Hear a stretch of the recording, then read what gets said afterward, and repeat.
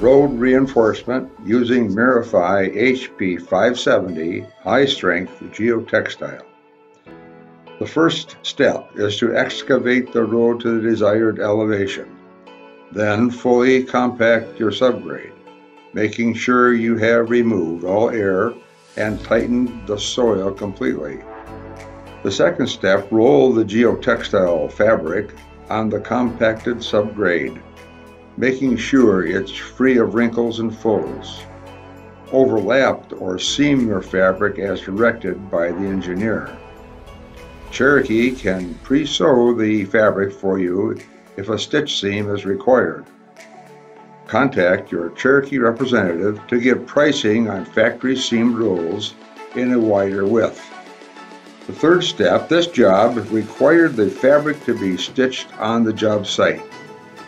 The fabric needs to be seamed with a dual thread lock stitch to prevent the stitch from unraveling. Cherokee has the equipment available for purchase or rental to do the stitching on the job.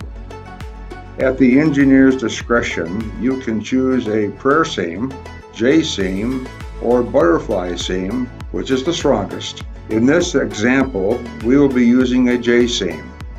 We recommend doing 2 stitches on each seam to prevent any failure during installation. Then place your aggregate to the specified thickness, ensuring that no equipment dries directly on the reinforced geotextile. Make sure the fill has reached full compaction before the final step. Now that you have placed your subbase, you are ready for your pavement layer or layers depending upon the project type. Numerous specifications for geotextile road reinforcement products are available through www.CherokeeMFG.com. Cherokee would like the opportunity to quote you on your next project.